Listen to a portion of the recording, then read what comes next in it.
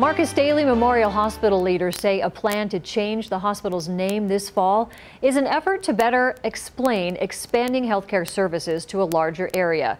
At the same time, steps are being taken to preserve the legacy of the hospital and the Daly family. It was in June of 1929 when Margaret Daly and a handful of Ravalli County residents gathered to form what would become Marcus Daly Memorial Hospital. What started as a small rural hospital has rapidly grown in recent years to not only include new services on a larger hospital campus, but associated medical facilities stretching from Darby to Stevensville. And with more facilities coming, hospital leaders felt it was time for a change to the new unifying name of Bitterroot Health, with the hospital being known as Bitterroot Health Daly Hospital. CEO John Bishop says the hospital felt the need to reflect the growth in services outside Hamilton with a new name that shows a broader reach. It's not about coming away from our history and legacy with Hamilton and with the Daly family.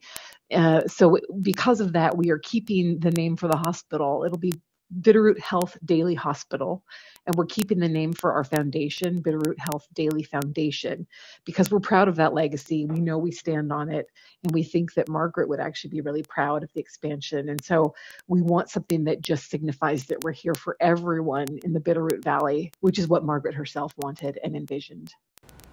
The transition to Bitterroot Health's new titles won't be complete until this fall, and we should be reporting more details on the new facilities in Darby and Stevensville shortly.